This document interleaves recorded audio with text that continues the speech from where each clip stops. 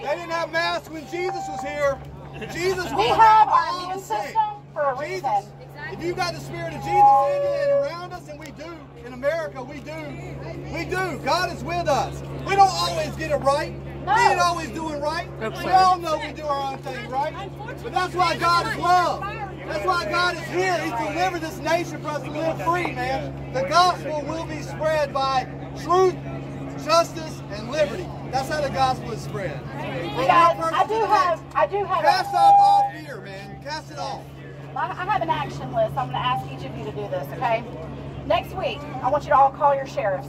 Yes. I want you to call your counties. I want you to start mobilizing your counties. That is the most important thing we can do right now, is voicing our displeasure to our sheriffs and telling them we will not comply with unconstitutional law enforcement orders.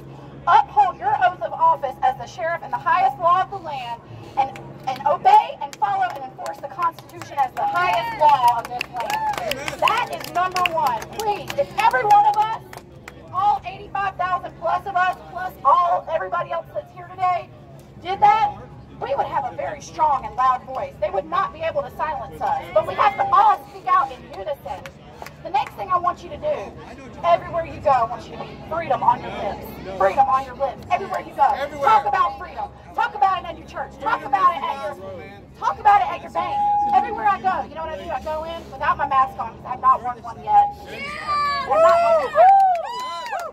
not going to. So I go in without my mask on, and I smile at everybody I see. I say, hey, how you doing today?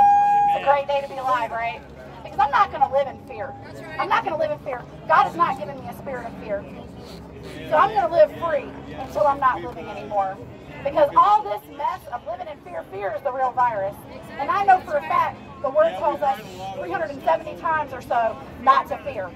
So whatever you think of the Bible, I'm going to think that that's probably got some truth to it, right? Right? Okay.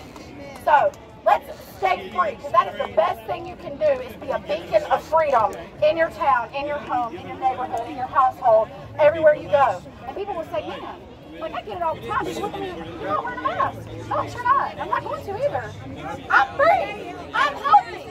I have an immune system. So let's do that. Let's be spreaders of the truth. God bless each and every one of you for being here today. I appreciate you so much.